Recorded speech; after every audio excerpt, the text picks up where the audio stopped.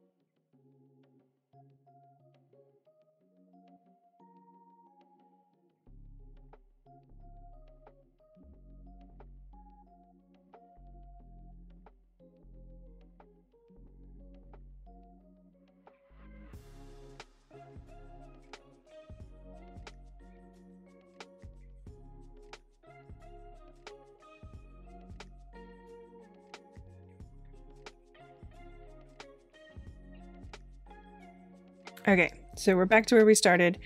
So now we can work on our curves, and essentially we'll just work off this center line here. So what I might do is turn this back on just so that it gives us a nice even connection. So if I have the snap to grid points turned on, I know that it'll kind of snap in the same place on each side. If I have that turned off and I just rely on nodes or lines, it might not snap in the same place. The exception here would be I can edit this line. So I clicked edit and this line. And then I have some really fun settings over here that I can use. I can actually add nodes to this line at even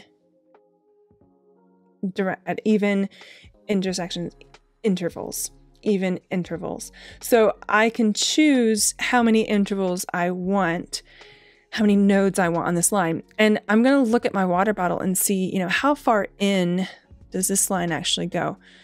Not very. So I don't want to come all the way into this grid point here. So I definitely need more than 3 nodes. Let's try 5. So I can apply 5 partitions. I think even 5 is too big. Let's go back and let's see what 7 looks like. See, I think that's a little better. It might even be too much, but I think it's a really good place to start. So now I can use snap to node and snap to line, and I will zoom in a little bit here. What I can also do is, I feel like even this feels a bit too narrow. Let's just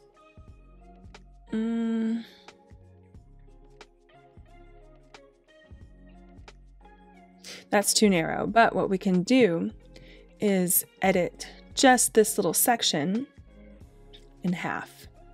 Let's see what that looks like.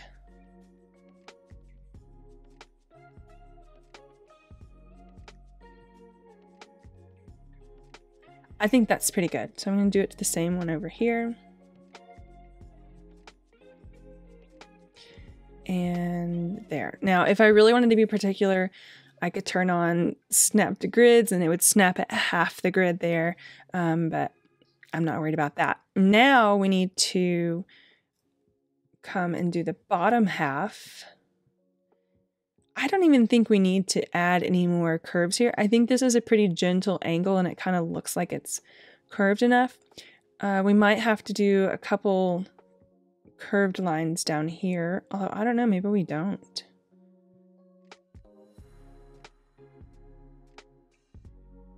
Let's see what it looks like.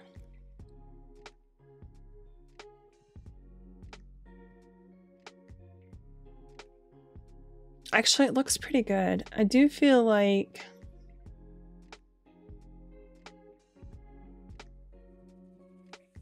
maybe we could... No, I think it's good. If we did want to add a little bit more gentleness to these curves, what we could do is divide this one in, let's say, thirds. I'll come in a little bit more. Oops. Come in a little bit more and pull a line from here.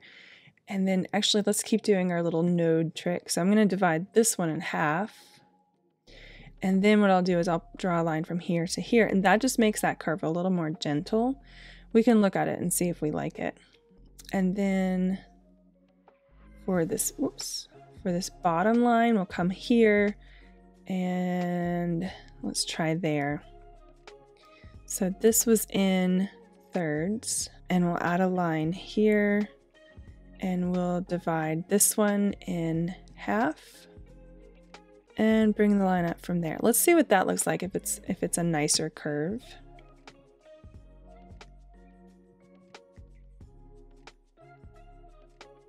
It is a nicer curve. I think it's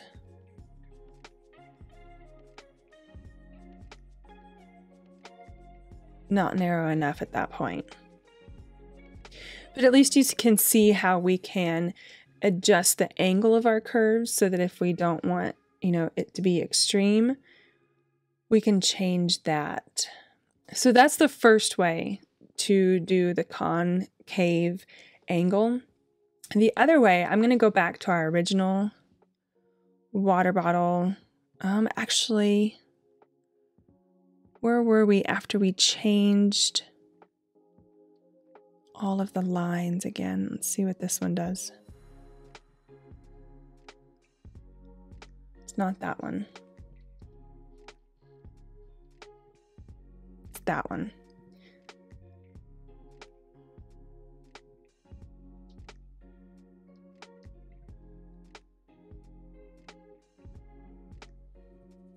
There we go. So I'm going to get rid of this middle line because the other way to add these curves is really just continuing. So instead of bringing this line to that midpoint and stopping, I'm going to bring it all the way down to the bottom. And again, if we want to make sure it's nice and even, we could divide that bottom line up and add some nodes there so we know exactly where we're bringing this line to. I'm not so worried about it today, right now, but for just demonstration purposes, but for you, you could divide this up. So I'm going to bring it there, and then I will do the same thing off the other side and bring it down to right about there. And then we need the curve, that's the curve going in, and then we need to come back out of that curve. And so we will just do the same thing and now connect to this line here. And I'm just kind of eyeballing it. But you can be more precise and use your nodes. I really like that curve, but what happens here is you kind of have to decide, do I want my pattern to have these two long lines in the center? This works really well for, immediately I think of like a person, a human, a torso. These lines would work great for a torso. Do they work great for a water bottle? I might prefer the other way. You also have to think about the fabric you'll be using. You know, on the first version, we had our fabric cut right in the middle. And depending on your fabric, that might be okay. In this one, we have this long piece of fabric, but then we have the two side sections.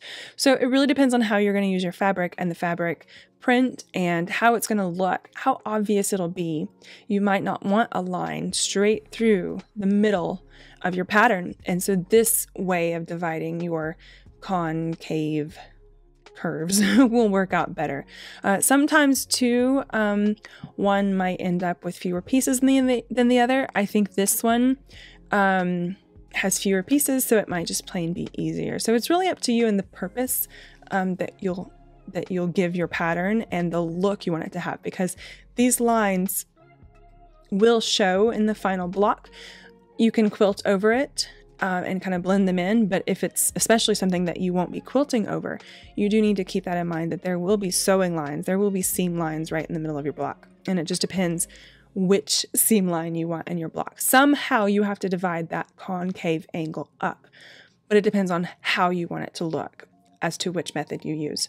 So those are just the two ways that you can. I will actually go ahead and add some shape to our mouthpiece here, because I feel like that's kind of a part, oops, of the water bottle. And we could add a lot more detail to this if we wanted to. We could make all of these a little more gentle of curves. So like here, and again, it just really depends on the purpose of your pattern and how much detail you want. It also depends on the size of your pattern. This block right now is 10 by 17. It's a good size pattern, but these little pieces get pretty small pretty quickly. So it just really depends on how much work you want to do and how much detail you want to add. You could always draw them in, but then not actually sew them, kind of give yourself, they're optional. And so you could just leave them in for now, give yourself the option later to use them or not.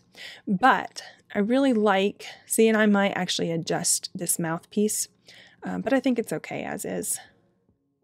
That's a pretty cute water bottle. So that is how to deal with our concave angles. Draw a water bottle, draw something with curves, draw a person. A person is a great example of, that waistline or anything that would give you those concave angles to practice with. And just remember, you have to divide them up somehow. You have to make them either two separate sections, or you have to draw your lines all the way through that angle. I will be on a 10-day Caribbean quilting cruise that I've designed a pattern specifically for. Actually, that's it right there.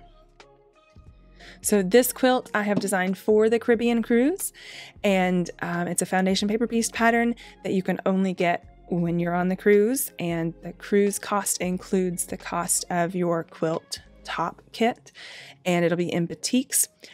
So I will put the information for the quilt cruise in the description as well. So I will see you soon. Bye.